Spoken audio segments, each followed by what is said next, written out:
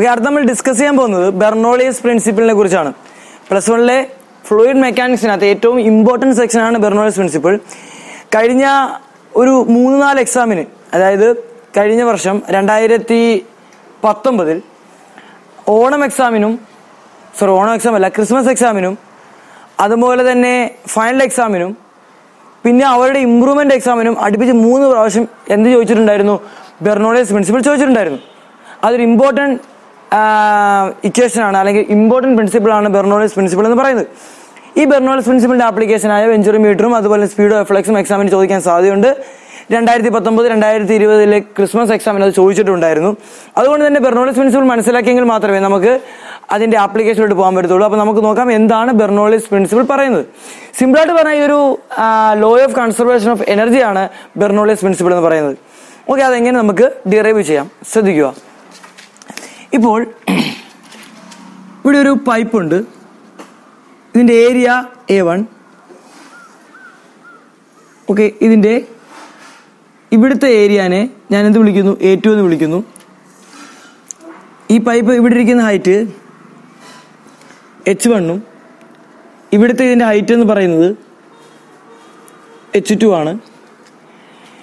Okay, ഇവിടുത്തെ പ്രഷറിന്റെ ഫ്ലൂയിഡിന്റെ pressure എന്ന് പറയുന്നത് P1 ഉം ഇവിടുത്തെ ഫ്ലൂയിഡിന്റെ പ്രഷറിനെ നമുക്ക് P2 എന്നും, ഇവിടെ ഇത് പോകുന്ന വെലോസിറ്റിനെ നമുക്ക് V1 എന്നും, ഇവിടെ ഇത് ഇറങ്ങുന്ന വെലോസിറ്റിനെ നമുക്ക് V2 എന്നും, ഡെൽറ്റ ടി എന്ന ടൈം കൊണ്ട് വെള്ളം വരുന്ന ആ ഡിസ്പ്ലേസ്മെന്റ് ഡെൽറ്റ x1 എന്നും, അതേ ഡെൽറ്റ ടി എന്ന ടൈം കൊണ്ട് ഇവിടെ നിന്ന് ലീവ് ചെയ്യുന്ന ഫ്ലൂയിഡിന്റെ ഡിസ്പ്ലേസ്മെന്റിനെ ഡെൽറ്റ x2 എന്ന് നമുക്ക് വിളിക്കാം.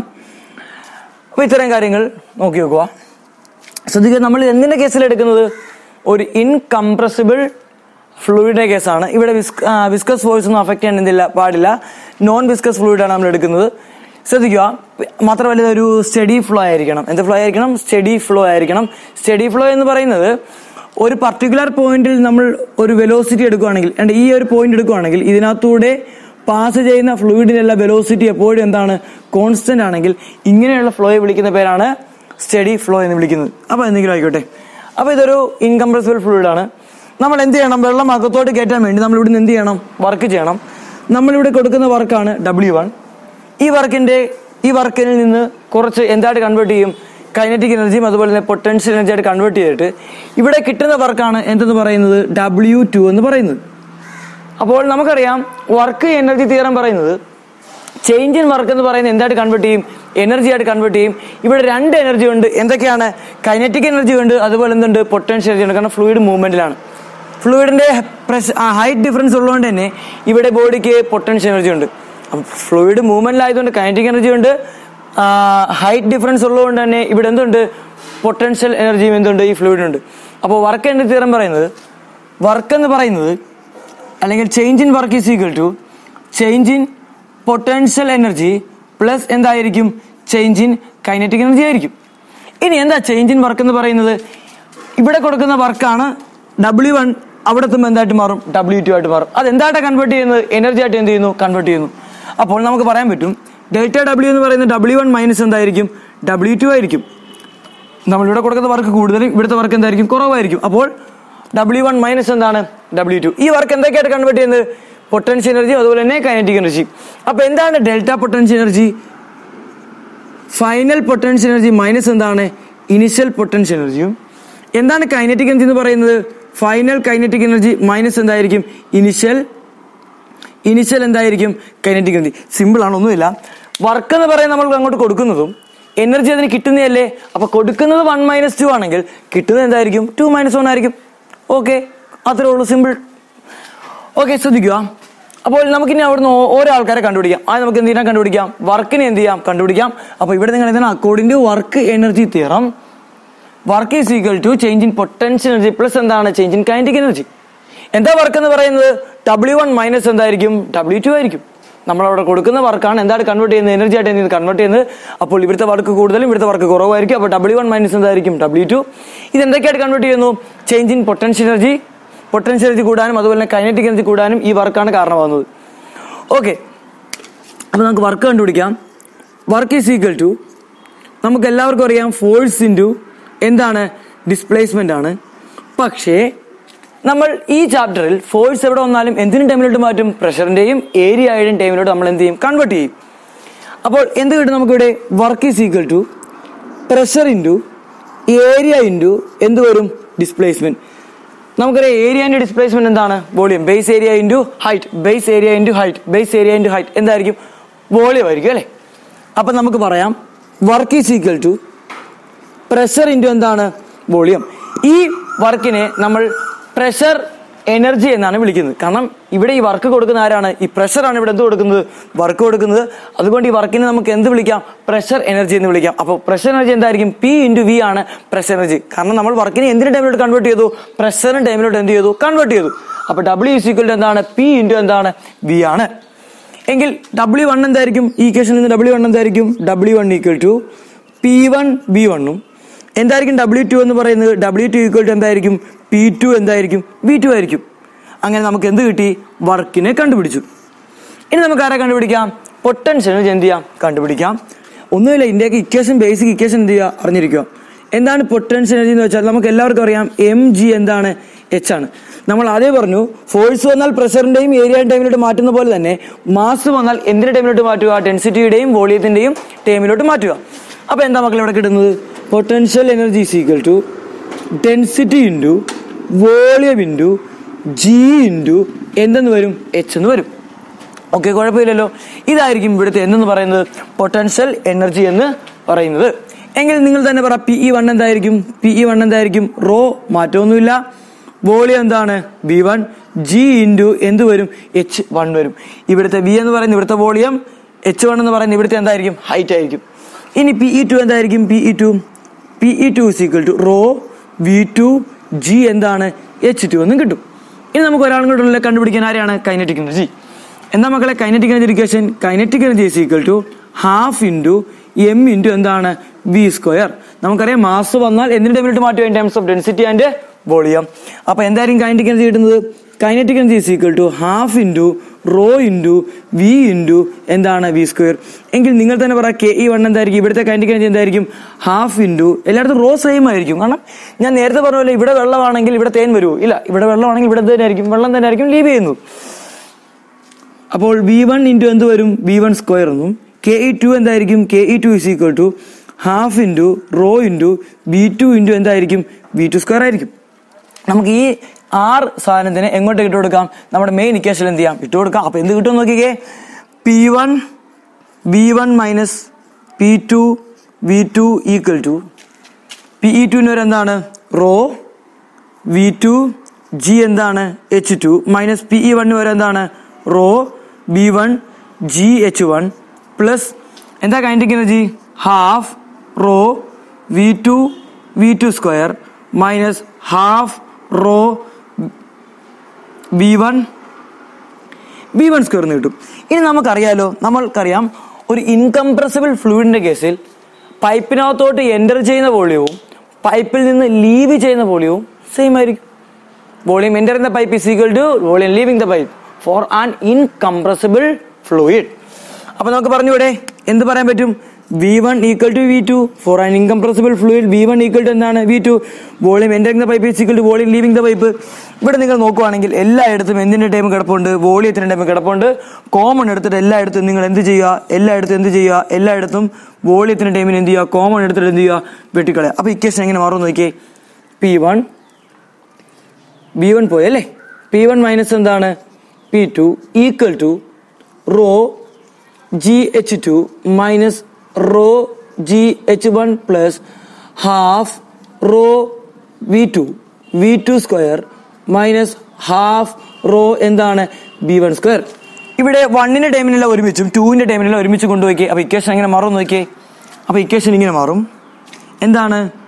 P1 plus rho GH1 plus half raw V1 square is equal to P2 plus rho GH2 plus half raw V2 square എന്നാവും.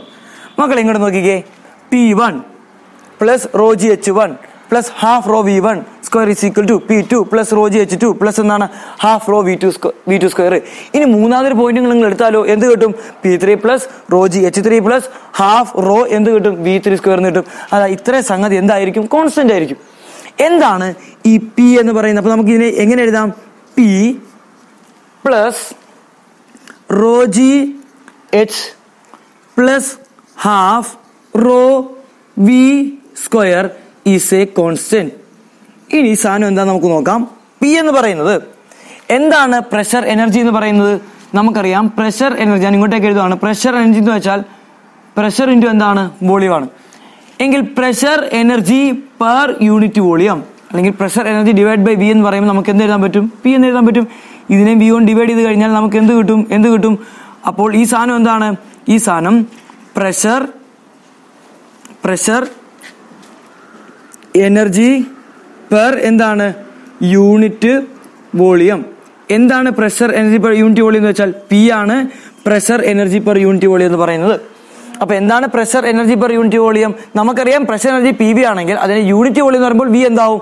1 ആവും അല്ലെ? യൂണിറ്റ് വോളിയം വി എന്തായിരിക്കും? 1 ആയിരിക്കും. അപ്പോൾ pressure energy per unit volume എന്ത് കിട്ടും നമുക്ക്? പി. അപ്പൊ പി എന്താണ്?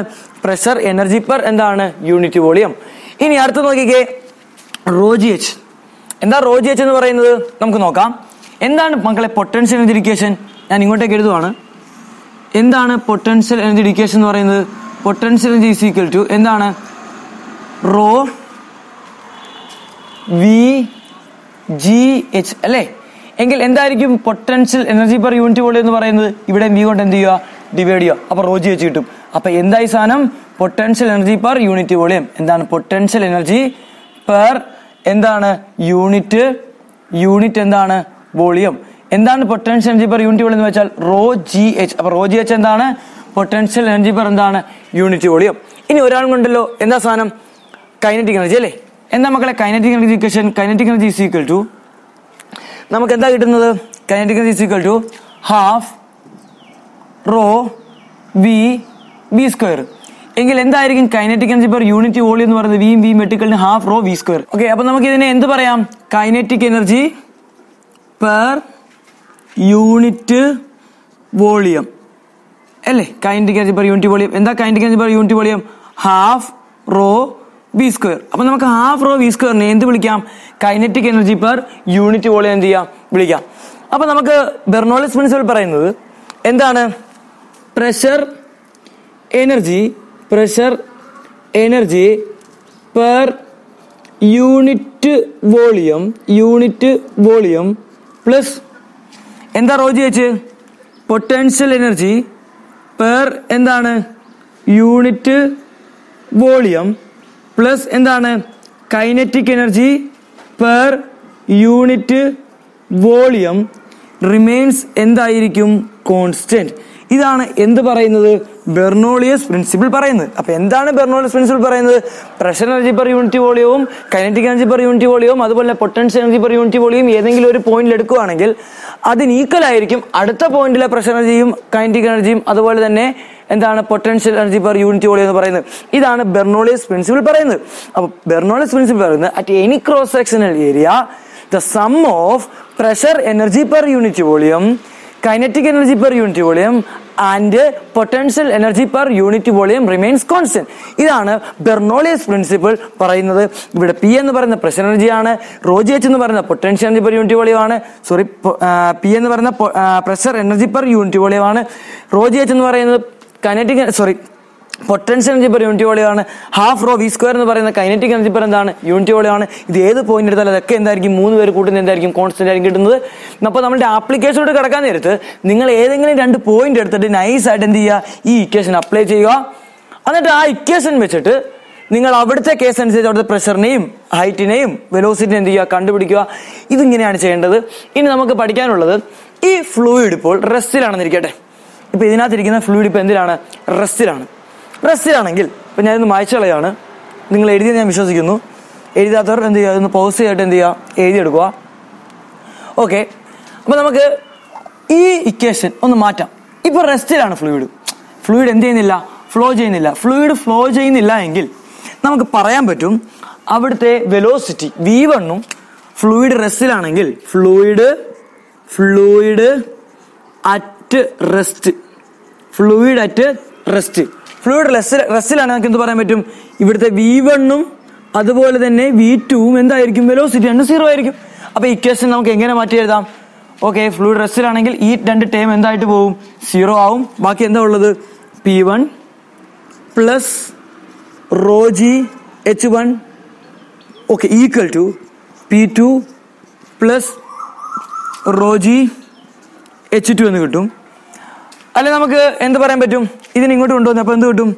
P1 മൈനസ് എന്താണ്? P2 equal to ρg H2 minus ρg H1. എന്താ P1 minus P2? Change in pressure is equal to ρg എന്താ കിട്ടുന്നത്? H2 minus H1. എന്താ H2 മൈനസ് H1 എന്ന് പറയുന്നത്? H2 മൈനസ് H1 എന്ന് പറയുന്നത് ഈ രണ്ട് പോയിന്റുകൾ തമ്മിലുള്ള ഈ ഹൈറ്റ്. ഇവിടം വരെ H2, ഇവിടം വരെ H1 ആണെങ്കിൽ, ഇവിടം വരെ നമുക്കറിയാം H1, ഇവിടം വരെ എന്താണ്? H2 ആണെങ്കിൽ ഈ സാധനം എന്തായിരിക്കും? ഈ സാധനം എന്തായിരിക്കും? H2 മൈനസ് എന്താണ്? H1. നമുക്ക് അതിനെ എന്ത് വിളിക്കാം? H എന്ന് വിളിക്കാം. അപ്പോൾ ഈ ഹൈറ്റ് എന്താണ്? H2 minus H1. അതെന്താണ്? നമ്മൾ H എന്ന് വിളിച്ചു. അപ്പൊ delta P is equal to നമുക്ക് എന്ത് കിട്ടും? ρg എന്തെന്ന് കിട്ടി? H എന്ന് കിട്ടി. നമുക്കറിയാം higher pressure minus lower pressure എന്താണ്? ρg H ആണ്. ഇത് നമ്മൾ എവിടെ ഡിറൈവ് ചെയ്താണ്? Pressure depth relation. അപ്പൊ ഫ്ലൂയിഡ് റെസ്റ്റിലിരിക്കുന്ന കേസും വെച്ച് നമുക്ക് വേണമെങ്കിൽ എന്ത് അപ്ലൈ ചെയ്യാം? ബെർണോളിയസ് പ്രിൻസിപ്പിൾ ഉപയോഗിച്ച് പ്രഷർ ഡെപ്ത് റിലേഷൻ നമുക്ക് എന്ത് ചെയ്യാൻ പറ്റും? ഉണ്ടാക്കാൻ കഴിയും. മനസ്സിലായോ? അപ്പൊ ബെർണോളിസ് പ്രിൻസിപ്പിൾ ഒരു ഫ്ലൂയിഡ് ഡൈനാമിക് ഫ്ലൂയിഡിന്റെ കേസിൽ മാത്രമല്ല നമ്മൾ അപ്ലൈ ചെയ്യുന്നത്. നമുക്ക് വേണമെങ്കിൽ അത് എവിടെ അപ്ലൈ ചെയ്യാം? സ്റ്റാറ്റിക് ഫ്ലൂയിഡിന്റെ കേസിൽ എന്ത് ചെയ്യാം? അപ്ലൈ ചെയ്യാൻ കഴിയും ബെർണോളിസ് പ്രിൻസിപ്പിൾ. അതായത് നമ്മളിപ്പോ എന്താ കിട്ടിയത്? ഈ ഫ്ലൂയിഡ് ഇപ്പൊ എന്തിലാ? റെസ്റ്റിലല്ലേ? എങ്കിൽ ഇത് മൂവ് ചെയ്യുന്നില്ല. എങ്കിൽ നമുക്കറിയാം ഇവിടുത്തെ പ്രഷറിൽ നിന്ന് ഹയർ പ്രഷർ ഇവിടെ അല്ലേ? ഹയർ പ്രഷറിൽ നിന്ന് ലോവർ പ്രഷർ കുറച്ച് നമുക്ക് എന്ത് കിട്ടും? ρg H കിട്ടും.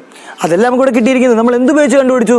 ബൈ ബെർണോളിയസ് പ്രിൻസിപ്പിൾ ഉപയോഗിച്ച് നമ്മൾ എന്ത് ചെയ്തു? കണ്ടുപിടിച്ചു. നമുക്ക് ഹൊറിസോണ്ടൽ പൈപ്പിന്റെ കേസിൽ ബെർണോളിയസ് പ്രിൻസിപ്പിൾ എന്ത് ചെയ്യാം? അപ്ലൈ ചെയ്യാം.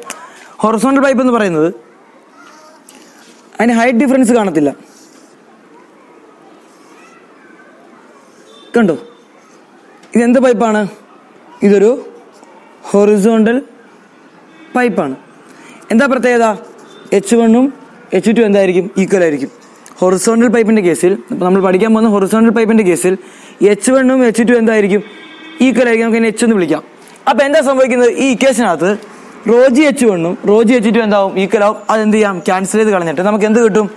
P1 plus half raw V1 square is equal to P2 plus half raw V2 square എന്ന് കിട്ടും. അല്ലെങ്കിൽ നമുക്ക് പറയാൻ പറ്റും pressure energy per unit volume plus kinetic energy per unit volume remains constant in the case of a horizontal pipe. ഒരു horizontal പൈപ്പിന്റെ കേസിൽ എന്തും കോൺസ്റ്റന്റ് ആയിരിക്കും. Pressure energy per unit volume plus kinetic energy per unit volume remains constant. മനസ്സിലായോ? കാരണം ഇവിടെ രണ്ടിടത്തും height എന്താ? സെയിം ആയതുകൊണ്ട് തന്നെ ഇവിടെ എന്താണോ പൊട്ടൻഷ്യൽ എനർജി കിട്ടുന്നത് അതേ സെയിം പൊട്ടൻഷ്യൽ എനർജി നമുക്ക് എവിടെയും കിട്ടും? ഇവിടെയും കിട്ടും. അപ്പൊ അതിൽ നമുക്ക് മനസ്സിലാക്കാൻ പറ്റും ഇവിടെ രണ്ടാൾക്കാർ മാത്രമേ വരത്തുള്ളൂ. എന്തൊക്കെയാണ്? പ്രഷർ എനർജിയും അതുപോലെ തന്നെ ഇവിടുത്തെ എന്താണ്? Kinetic energy per unit volume. അപ്പൊ ഈ രണ്ട് സാധനം കൂട്ടുമ്പോൾ കിട്ടുന്ന സാധനം എന്തായിരിക്കും? കോൺസ്റ്റന്റ് ആയിരിക്കും. അപ്പൊ ഹൊറിസോണ്ടൽ പൈപ്പിന്റെ കേസിൽ നമുക്ക് എന്ത് ചെയ്താൽ മതി? ഈ ഇക്വേഷൻ നമുക്ക് റെഡ്യൂസ് ചെയ്ത് എങ്ങനെ എഴുതാൻ പറ്റും? ഇങ്ങനെ നമുക്ക് എന്ത് ചെയ്യാൻ പറ്റും? എഴുതാൻ കഴിയും. നമ്മൾ വെഞ്ചറിമീറ്റർ എടുക്കാൻ നേരത്തും നമുക്ക് ഈ ഇക്വേഷൻ നമുക്ക് അപ്ലൈ ചെയ്താൽ മതി. അല്ലെങ്കിൽ നിങ്ങൾക്ക് ഇക്വേഷൻ അറിയത്തില്ലെങ്കിൽ നിങ്ങൾ എന്ത് ചെയ്യുക? ബെർണോളിയസ് പ്രിൻസിപ്പിളിന്റെ ഇക്വേഷൻ എന്ത് ചെയ്യുക? ഡയറക്റ്റ് എന്ത് അപ്ലൈ ചെയ്തിട്ട് നിങ്ങൾ പറഞ്ഞാൽ മതി. ഹൈറ്റ് എന്താണ്? സെയിം ആയതുകൊണ്ട് തന്നെ പൊട്ടൻഷ്യലി സെയിം ആണ്. നമുക്ക് ക്യാൻസൽ ചെയ്ത് കളയാൻ പറ്റും. അത് നിങ്ങൾക്ക് എവിടെ എന്ത് ചെയ്യാം? നമുക്ക് ആ ഡെറിവേഷൻ ആകുമ്പോൾ എന്ത് ചെയ്യുന്നതൊക്കെ ഞാൻ പറഞ്ഞുതരാം. അപ്പോൾ ഇതാണ് ഹൊറിസോണ്ടൽ പൈപ്പിന്റെ കേസിൽ. അപ്പോൾ ബെർണോളിയസ് പ്രിൻസിപ്പിൾ നിങ്ങൾ അപ്ലൈ ചെയ്യുമ്പോൾ എന്താ ചെയ്യേണ്ടത്? നിങ്ങളൊരു പൈപ്പ് എടുത്തിട്ട് ആ പൈപ്പോ അല്ലെങ്കിൽ എന്തെങ്കിലും സാധനം വെള്ളം ഒഴുകുന്നൊരു സ്ഥലം എടുത്തിട്ട് അവിടെ നിങ്ങൾക്ക് ഏതെങ്കിലും രണ്ട് പോയിന്റ് നിങ്ങൾ എന്ത് ചെയ്യുക? കൺസിഡർ ചെയ്യുക. രണ്ട് പോയിന്റ് കൺസിഡർ ചെയ്തിട്ട് നിങ്ങൾ എഴുതുക P1 ഇവിടുത്തെ pressure energy per unit volume P1 plus half raw V1 square അതായത് ഇവിടുത്തെ kinetic energy per unit volume plus എന്താണ്? ρg H1 ഇവിടുത്തെ potential energy per unit volume എന്തിന് സെയിം ആയിരിക്കും? P2 plus half raw V2 square plus ρg H2 എന്തായിരിക്കും? Equal ആയിരിക്കും. എന്ത് ചെയ്യുക? നിങ്ങൾ ഇവിടുന്ന് P1നെയും H1നെയും B1നെയും ഇവിടുത്തെ P2നെയും H2നെയും V2നെയും നിങ്ങൾ എന്ത് ചെയ്യുക? കണ്ടുപിടിക്കുക. നിങ്ങൾ എന്ത് ചെയ്യുക? ഡെറിവേഷൻ ചെയ്യുക. ഒരിക്കലും നമ്മൾ എന്ത് ചെയ്യാൻ പാടില്ല? ഇതിന്റെ ആപ്ലിക്കേഷനോ ബെർണോളിയസ് പ്രിൻസിപ്പിൾ ഒന്നും കാണാപ്പാഠം പഠിക്കാതിരിക്കുക. ഫിസിക്സ് നമ്മൾ എങ്ങനെ മാത്രം മനസ്സിലാക്കി എടുക്കുക? കൺസെപ്റ്റിലൂടെ മാത്രം നിങ്ങൾ എന്ത് ചെയ്യുക? ഫിസിക്സിനെ അപ്രോച്ച് ചെയ്യുക. ഫിസിക്സ് എന്ന് പറയുന്നത് വളരെ ഇൻട്രസ്റ്റിംഗ് സബ്ജക്റ്റ് ആണ്. പക്ഷെ നമ്മൾ പഠിക്കുമ്പോൾ എങ്ങനെ മാത്രം പഠിക്കുക? ഫിസിക്സിന്റെ കൺസെപ്റ്റ് വെച്ച് എന്ത് ചെയ്യുക? നിങ്ങൾ ഫിസിക്സ് പഠിക്കുക. ഫിസിക്സ് എന്താണ്? വളരെ എളുപ്പമാണ്.